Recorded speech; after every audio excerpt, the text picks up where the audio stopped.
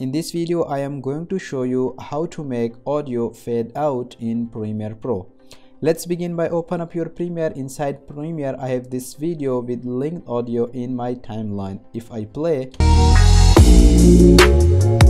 you can see there is no fade out. To add, go over Effects and search for Crossfade. In Crossfade, you can see three different effects. For smoother, just drag this exponential fade at the end of your audio clip. If I play this, you can see the difference.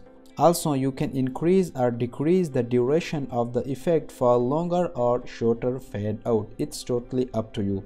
So that's for today's video. I hope you guys enjoyed. If you did, a like would be highly appreciated.